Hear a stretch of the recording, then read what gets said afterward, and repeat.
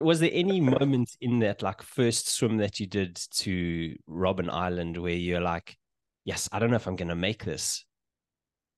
Um, a few times. I mean, open water swimming, my hardest time is like the first half an hour to hour. And then obviously my longest swims, I've learned to channel the mind and what you think about and you actually I've created a little bit of a trick before I go into the water. I put myself in a bubble and I put all the positive elements of my life in it. So my two beautiful boys and my wife and the things that we've done and the things that we're wanting to do in our favorite place where we go on holiday, and that's it. It's like a positive bubble with all those good things. And I get into that bubble and I try not let anything negative come into that bubble. And that's what I've learned over many swims. But at that first swim was like, what am I doing? Can you make this?